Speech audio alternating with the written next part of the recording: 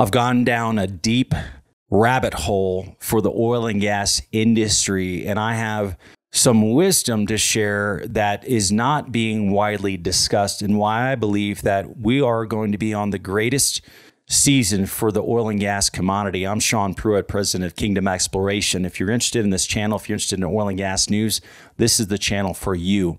Now, all eyes on China right now. Now, I know that we've all been hearing, China's demand is going to increase. It's going to turn around the oil price, okay? And now here's something you need to understand, okay? You need to understand what happened with China, okay? Everyone thought China's demand was going to increase, but there were things that he had to do before he lifted these COVID restrictions. Xi Jinping's ultimate goal is to become a superpower. His pride says, I want to own the world, okay?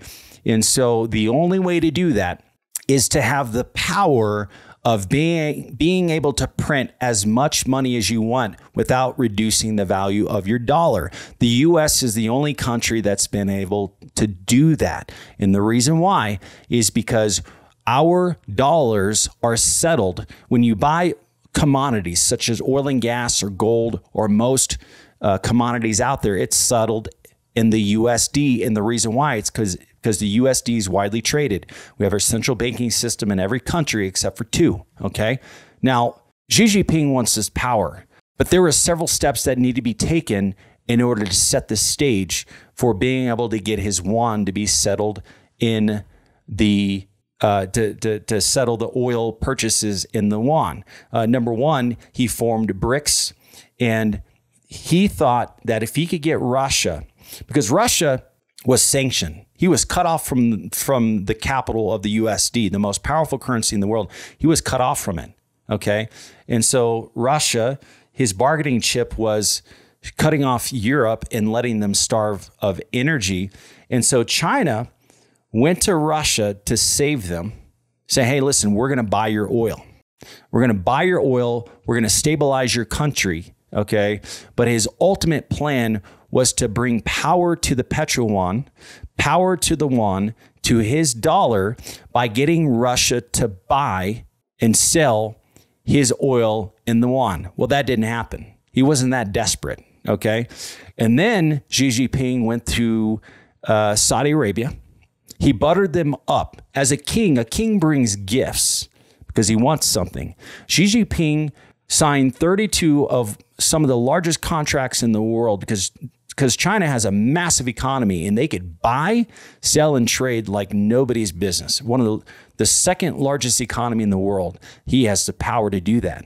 And he's the only one that can make these. I mean, imagine running America and being able to choose any country in the world to sign a contract with any commodity. Xi Jinping has that power, okay? And so he came in with intimidation, with an agenda, holding a massive carrot in front of these guys in the Middle East to butter them up with 32 massive contracts. But his ultimate goal was to get his yuan into play and to settle these purchases in the yuan. And so Saudi Arabia met with the UAE and Africa and all these other countries, and they all decided, no, we are going to continue to buy and sell using the USD. And their simple answer was, your economy is weak, and we could only use your currency to buy more Chinese goods and services. And there's very few countries that will accept your currency, and the US dollar is the most powerful currency in the world. So China lost with Russia, lost with the Middle East. And his ultimate goal was not for energy security. His ultimate goal was to be a superpower like America, and he failed. But those guys are very patient. They're very long-winded people, and he's going to try again, okay? And so here's the deal. Xi Jinping has no choice but to open up the doors to his economy and remove COVID restrictions, okay? Now, he reduced, imagine this, before going in to sign a massive contract, if one decision from you can reduce the cost of that contract, saving billions of dollars, would you not do it? Especially if you're a dictator like Xi Jinping and you don't care about your people. He put the COVID restrictions in place not to protect them from COVID, but to reduce the demand of energy while he signed these contracts with Russia and Saudi Arabia. Now those contracts are signed. He's got energy security. He has enough oil to do what he wants to do. That's number one. The second reason why he's going to open up the doors to his economy is because the Middle East made it very clear. We're not settling our contracts in the Yuan simply because your economy is faltering. So now his only option is to grow his economy. So people will start respecting his currency so it could be a superpower like America. So there's absolutely nothing stopping him from opening up the doors to his economy. And I foresee any day now, he's going to rip away these COVID restrictions and he's going to get his economy booming. And he knew this because China has 4 times the population of America, yet we use almost as much oil as China does. Okay.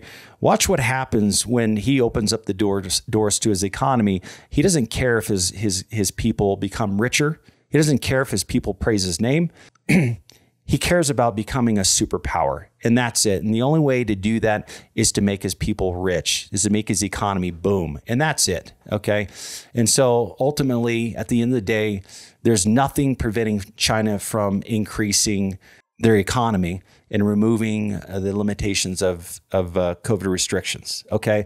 Now, the reason why oil prices are low right now, is the big reason. And I don't think a lot of people understand this, but Jeff Curry did a good job explaining it. So here's the deal.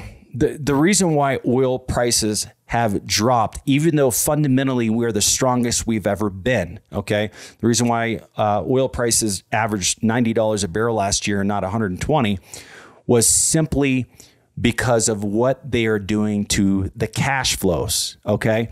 Now, inflation is too much money chasing too few goods. Okay. Now, the opposite of that is too few goods, but not much money. Okay. So when you have too much money chasing too few goods, it causes the goods to increase. Okay. And that's what we're seeing today. When you buy food or groceries or various items, the prices are higher. Okay. But when you increase the federal rate hikes, those federal rate hikes reduces the amount of capital available to buy these goods. Okay. Now we've reduced, because of the increased rate hikes, we've reduced about 50% of the capital out there. Now there was an oil price rally. Fundamentally speaking, everybody was excited about oil, but there wasn't enough cash in the open markets because of the reduction of capital to chase the commodity rally. So it killed it. Okay. And so for instance, if you as an investor saw the opportunity to dump a tremendous amount of capital because you knew oil prices were going to rise, but you didn't have the cash on hand and you used it for various things, you're not going to chase the commodity rally. So it killed it. It destroyed it. And that's what happens. I mean, it reduces the amount of capital spent on houses, on cars, on living, on entertainment, everything else. And so that's what we're seeing today. And so the tightness of capital in lowers inflation. Okay. Now, and here's the other reason why oil prices did not rally like they should have. The Russian disruptions did not materialize. Of course, the COVID lockdowns in China, the federal rate increased 325 basis points, causing a strong dollar. And the hike caused a 30% sell-off. Okay. Now, here's something that is happening in the economy right now of China. You're seeing increased bookings for the holidays. Okay. You're seeing, statistically speaking, massive more amount of people using the subways, traveling, et cetera, is happening in China right now. So the growth is substantial. Okay. The Europe and India PMI is up and it's rebounding. So you're seeing that country. Now, India's oil demand, based on what they're saying, we're looking at over the years for their demand to double. And you got to understand something. If you look at what happened in 2004, they were increasing. They had several federal rate hikes like you're seeing today. Okay, not as much, but that's what you saw today. But then they reduced the federal rate hikes. Okay, then China's economy was stimulated, and that's why you saw a massive oil price in 2007. And so we're seeing the same thing similar today. Okay, and so you have the Strategic Petroleum Reserve. That was a artificial supply. That million barrels a day, they dumped 230 million barrels of oil in the markets during last year. All the while, every single strategic reserve for oil was reduced on the global scale. How is it that we could dump 230 million barrels of oil from our reserves into the open market and still everyone else's reserves are dropping? Because there's not enough oil supply. Period. Okay. But fundamentally speaking, oil should be $120 a barrel, and it's not. Okay. Jeff Curry says the bearish case for oil is 130. But he says nobody's buying my story. Nobody's buying it. It's not based upon fundamentals. There's not enough cash chasing the oil, and people are scared to invest in that industry because they don't know what to expect. Okay. And here's the deal. So not only is the Strategic Petroleum Reserve flooding the markets, that's over. Now they have to buy back those 230 million barrels of oil that they flooded the market with. So now we're going to see the opposite. You got China demand looking to increase by 2 million barrels of oil a day. You got Russia's supply dropping around 1 million barrels of oil a day. And you got OPEC supporting higher oil prices. Okay.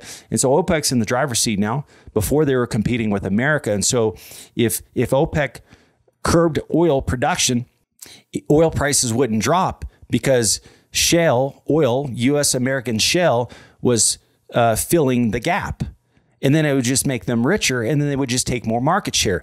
So OPEC had to continue exporting an oil output consistent, even though oil prices averaged $50 a barrel, because they were playing the waiting game. They knew that the U.S.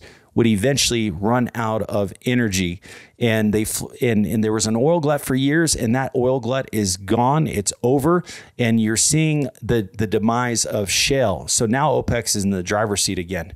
Got several other factors going on that I'm not going to go into. This video would get a little too long. Right now, oil prices are $73 a barrel. WTI crude, Brent crude is at $78 a barrel. Even though everyone is fearful of recession fears and nobody knows what to expect. And so right now we're at over $70 a barrel.